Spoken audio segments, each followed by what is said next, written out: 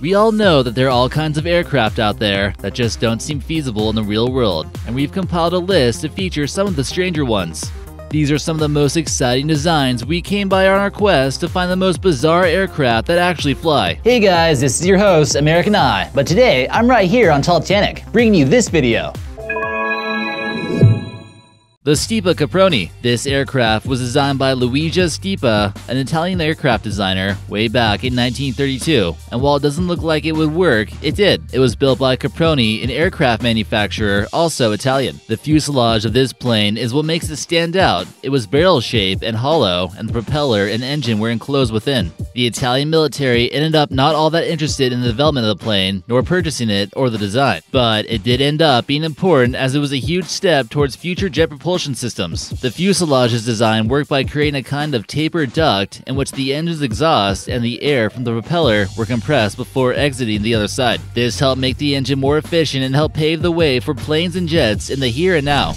The VOUGHT V173. This plane was built during the Second World War and was aptly called the Flying Pancake, not to be confused with the VOUGHT's XF5U or Flying Flapjack. Both planes had extremely strange wing designs, and it looked as though almost the entirety of them were wings. There were propellers at the end of each wing that was powered by the engines inside the body of the craft, and this design can be attributed to Charles H. Zimmerman. The plane sat at a nose-high 22-degree angle due to having a tiny tail wheel and a tall main undercarriage. The first flight of the V173 took place on November 23, 1942, and test flights continued through 1943 over the skies of Connecticut. 190 test flights were flown, and understandably, surprised residents reported UFOs almost constantly throughout that time.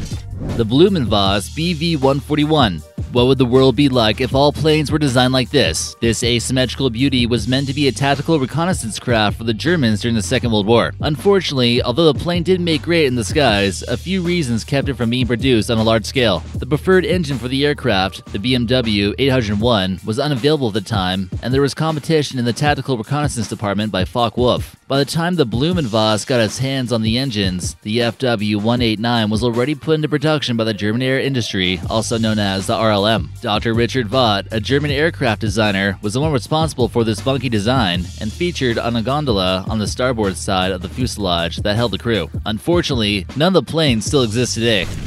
North American F-82. This baby was based on the P-51 Mustang and was designed for use in the Second World War as an escort fighter. The design of the craft began in 1943 when the North American aircraft team decided they needed a plane that could fly more than 2,000 miles without having to refuel. This was essential because they needed escorts for B-29 Superfortress bombers on their missions intended to invade Japan. The only problem was, the war ended long before any of the first planes were operational. After the war, they did see use as long-range escort fighters for strategic air commands. They replaced the Northrop P-61 Black Widow, which before the F-82's arrival were being used as all-weather interceptors for the Air Defense Command. The F-82 also got to see action in the Korean War, and there were 3 North Korean planes taken down by the US that were shot down by these interesting planes. They had 2 fuselages and impressed Army Air Forces so much that in 1945 they ordered production on them before they even had their first flight.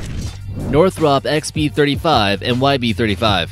Okay, so these things look like they were a product of a high-powered boomerang and a bunch of intense windmills. While they may look cool, they only made it to pre-production and prototype stages. The XB-35 was conceived for the U.S. Air Forces by the Northrop Corporation while the Second World War was still going on, and immediately following it. The wings of these planes were thick enough to allow them to carry the entire payload of the plane inside, which enabled designers to get rid of the fuselage and tail sections altogether. But as we said, they didn't make it past the prototype stages, but they did spark enough interest for more development and research into adapting the design into a jet bomber. The jet bomber in question was the YB-49, which also ended up not making it into the production stage. However, it did aid Northrop in coming up with something similar, the B-2 Spirit stealth bomber, which did get to see action starting in the late 90s and is still in use today.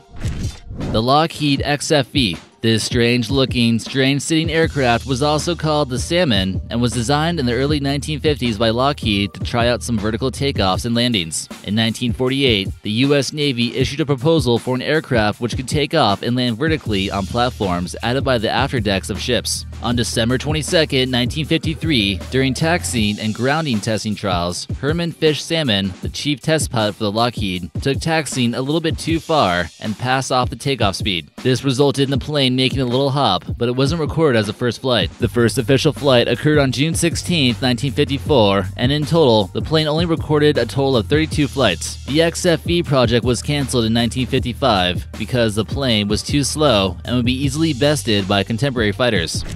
The LACKNER HZ-1 AEROCYCLE. It's too bad this sweet ride didn't make it out of the gate. It was intended to be an American personal helicopter that one person could ride to make their way around the battlefield. It was also designed by LACKNER in the 1950s and was supposed to be operated by inexperienced pilots who could only receive around 20 minutes of training. This proved to be too optimistic as it proved too difficult to fly, and following a couple of HZ-1 crashes, the project and excellent idea were abandoned. Only one model survives and is on display in Newport News, Virginia in the US. Avro Canada VZ-9 Avrocar. Is this what we think it is? This VTOL, which means Vertical Takeoff and Landing Aircraft, was a part of a secret project by the US military and was developed by Avro Canada. The project took place in the very early years of the Cold War and was meant to be given its thrust and lift from just one turborotor around the rim of the craft. It was first intended to be able to reach high altitudes and travel at high rates of speed and was initially designed to be like a fighter aircraft. Testing revealed that it had stability and thrust issues in the air. The project ended up abandoned as of September of 1961, or is that just what they want us to think? NASA Hyper 3. You know that if something is dreamt up, designed, and built by NASA, it has to be pretty cool. The Hyper 3 was no exception. If ever there was an aircraft that looked as though it was based on the design of a paper airplane, this was it. It was remotely piloted and was a lifting body aircraft, which would work by lift produced by the body of the vehicles themselves. The sad thing is that NASA spent time developing and building the Hyper 3, but one flight was the extent of its flying career. It was launched from a helicopter at 10,000 feet on December 12, 1969, where it glided just over 3 miles, turned around, went back, and then landed. After that flight totaling 3 minutes, it never got to fly again due to the cancellation of the M2 lifting body program. Sad day. The BARTINI BEREV VVA-14. The VVA stands for Vertical Takeoff Amphibious Aircraft, or whatever that is in Russian, that's what it stands for, because this was a Soviet aircraft that was developed in the 1970s. It was designed to do just what the name suggests. It could take off from land, on the water, fly at high altitudes and speeds, and fly just over the water's surface using something that's known as aerodynamic ground effect. The craft was designed by Robert Bartini, an Italian-born aircraft designer, and was to be developed in 3 stages. The plane would gradually get better in every stage. The first prototype was finished in 1972 and took its first flight on September 4th of the same year.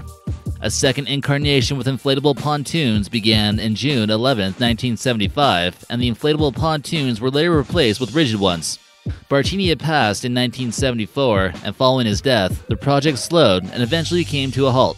The aircraft now sits dismantled at the Central Air Force Museum in Moscow. AEROSPACELINES SUPERCUFFY. Now this is probably the plane on the list that looks like it has the least chance of making it airborne, but it did. The thing literally looked like a giant air-ground guppy cruising through the skies. It was a huge wide-body cargo plane that carried basically anything oversized. Did you know the Super Guppy wasn't the first guppy line? The pregnant guppy came first, and there was also a plane called the Mini Guppy. The first of these Super Guppies, or SGs, was made from a C-97J Turbo Stratocruiser fuselage. The C-97J was basically just a militarized Boeing 377 Stratocruiser. The fuselage ended up with a length of 141 feet, although inside the cargo compartment measured 94 feet and 6 inches in length. The inside diameter was 25 feet, though the floor measured just 8 feet 9 inches wide. Subsequent Super Guppies added more interior cargo space and could carry weights of 52,500 pounds and can cruise at a higher altitude. They were used to carry mainly airplane parts, but the pregnant Guppy had been used to carry parts for NASA's Apollo missions. Airbus Belugas have replaced all iterations of the SG. We've seen a lot of interesting and amazing aircraft so far, but we still got the top spot to go. We'd like to ask you guys, would you want to step aboard of any of these fantastic vehicles? Which one looks the least likely to make it in the air to you? Let us know your thoughts in comments below. Scale Composites PROTEUS. This sucker was designed by Burt Rutan, an American aerospace engineer in the 1990s. Its purpose was to check the potential of using the aircraft as telecommunication relays at high altitudes. It can fly over 18 hours at an elevation nearly 64,000 feet, showing its incredible efficiency. Its first flight occurred on July 26, 1998. It can be piloted, flown remotely from the ground, or run semi-autonomously. It set multiple world records for altitude and was even featured on the Time magazine list of 100 Best of 1998 design.